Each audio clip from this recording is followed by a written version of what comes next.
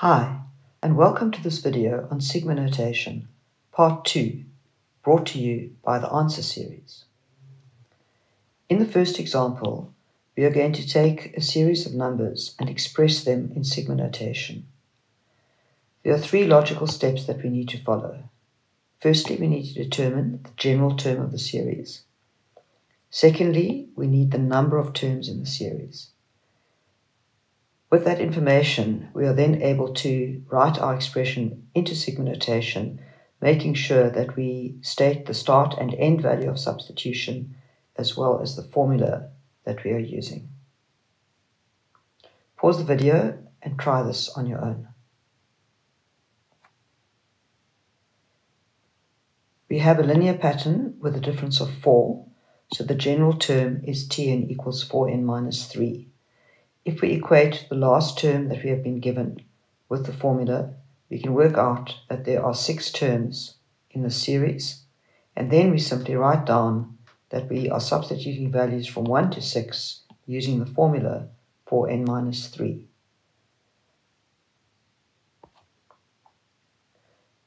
This is a very similar question. Pause the video and try this on your own. You could use a quadratic formula, or you could make this easy for yourself by recognizing that those numbers are simply the squares of their positions. If you know that the square root of 625 is in fact 25, then you don't even need to work out the position. Or you could write down that n squared is equal to 625, square root both sides and get 25. You will not use the negative square root because n has to be a positive integer. The final step, write down your start and end values of substitution and remember to give your formula.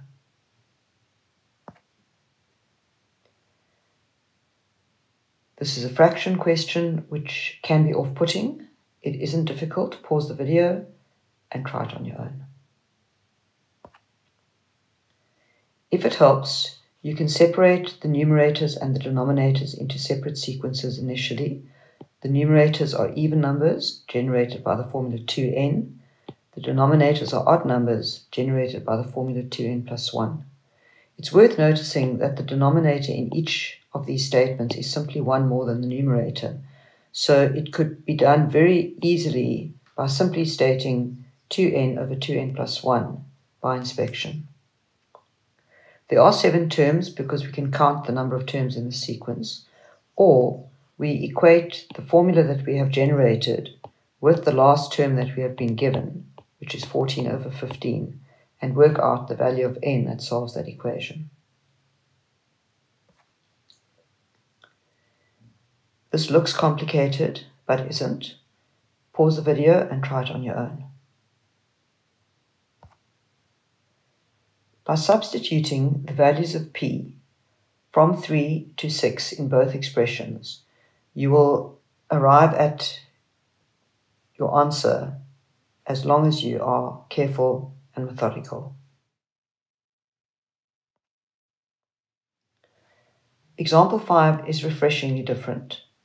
Pause the video and try this on your own.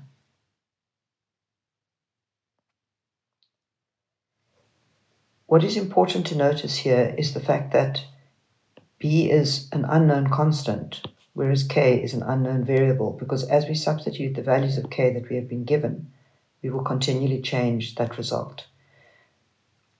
With that substitution, you will get to 5b equal to 10a, which will give you the answer you need of a equal to a half b.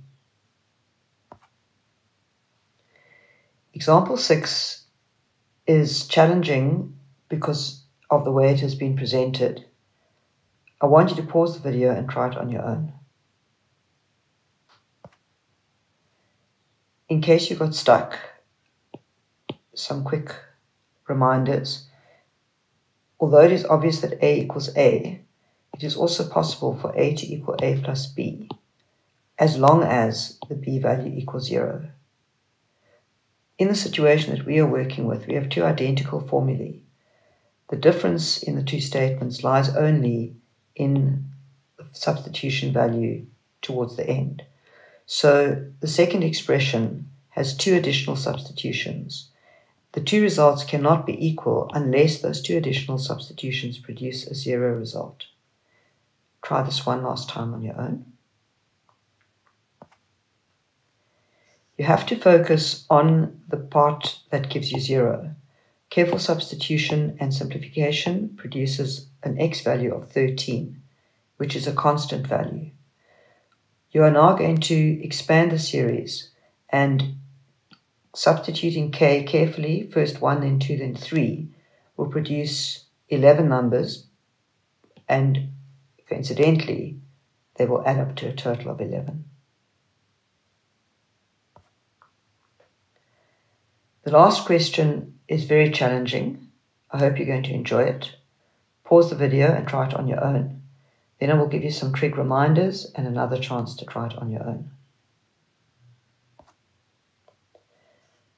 Very important trig identity, sine squared theta plus cos squared theta equals 1.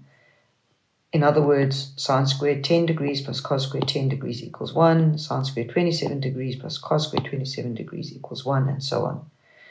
Also critical to this question is an understanding of co-ratios and the fact that the sine of theta will equal the cos of 90 degrees minus theta.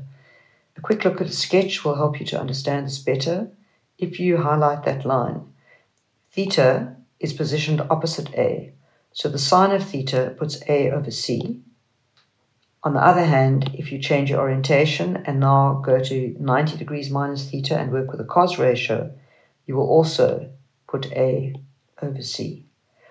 Practically, we can use this to explain that sine 46 degrees equals cos 44 degrees, sine 79 degrees equals cos 11 degrees, and so on. Try the question one last time on your own. We start by expanding the statement we've been given. So we write out the first few values, we write out several values across the middle section, and we write out the last few values.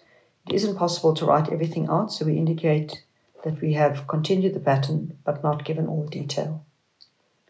Now we need to check if we can pair all of these values off with each other, looking at complementary angles, and we find that there are 2 problems. The first one is the fact that the sine squared of 45 degrees can't find a partner because 45 degrees does not have a complementary angle in this selection. So we replace the sine squared of 45 degrees with 1 over root 2 all squared. Right on the end we have a second issue. 90 degrees does not have a partner because there's no complementary angle to 90. So we replace the sine squared of 90 degrees with 1.